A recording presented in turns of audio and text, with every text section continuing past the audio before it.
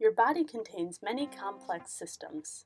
It's important for doctors and scientists to be able to measure the health of each of those systems. For example, to measure heart health, your doctor can order a cardiac stress test. But how do we measure how well your immune system fights off new viruses, like the flu or HIV? Our research takes a step toward answering this question. While still years from being something to ask your doctor about, we started to lay the foundation by discovering a way to measure something called natural killer cell diversity. Natural killer cells, shown in blue, are fast-acting white blood cells, the Minutemen of your immune system. They quickly kill virus-infected cells.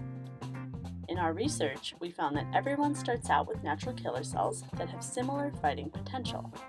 But as we encounter new viruses, they specialize, making the overall population more diverse.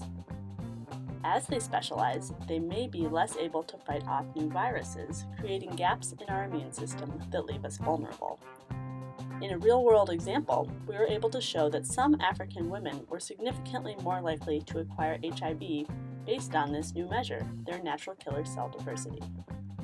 Our data suggests that, while only one measure of immune health, natural killer cell diversity may be useful for monitoring and predicting a person's response to viral infections.